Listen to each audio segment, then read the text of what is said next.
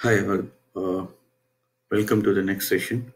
So right now I have logged into the AWS console page. So once you go there, you can search with, since I already opened it comes, you can search with Lambda. Click this. So I just, these are the Lambda which I have created already. So the dashboard looks like this. Okay. And you can click create. So once you click create, so you have started from scratch or you already have the existing code.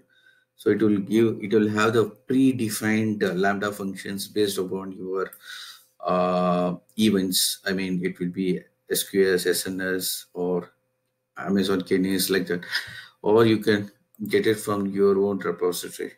So I will usually recommend from the scratch.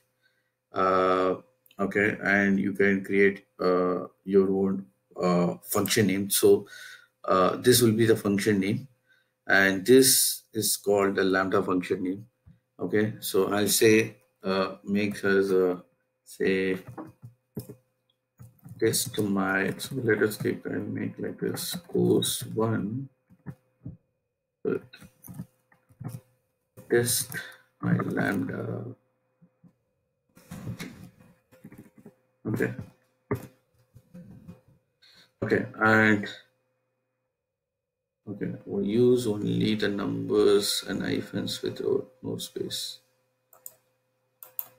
Okay, so I'm going to use a Python. So I'm making Python as 1.3.8, and it's asking the permissions. So if you already created a permissions, uh, you can use that permissions and you can type it. So for example, I have created already this lambda from permission, so I will just map it and I'll do it. Okay. Right now, I'll tell you in next video. I'll tell you how to create roles and permissions such that you can map this permission to these lambda functions. Then only you can able to execute. So if you have not created freshly, no problem. So you have the first options: create a new role with a basic lambda permissions. Okay, or create a new role with a policy template. So here also you can create uh, a role, and you have to select the policy, what kind of policy. The policy defines that in Amazon services you have different type of services is there, like S3 bucket, SNS, or cloud formations. These are the services. So you can't give the permission to all the services which is required for that lambda functions.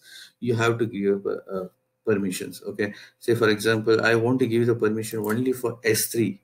So I will map this S3 and I'll give a name, new name for that. So I'll say S3 bucket with the lambda. I'm just giving. So that will create a new thing. Okay. So here I given a lambda function name, and so you have you can write your lambda functions in a different languages. See here, you have .NET Core, Go language, Java, Node.js. So these are the versions. So I'm using Python 3.8. So I've selected this the third options, or you can select the based upon your need. Okay.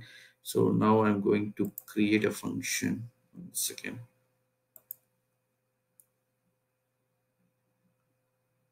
So it takes some time to create. So right now it is created. So in next video we will see. So right now it is created with some sample code. Okay, just a hello from Lambda. So in next video I will explain about these are the steps. Okay, thank you.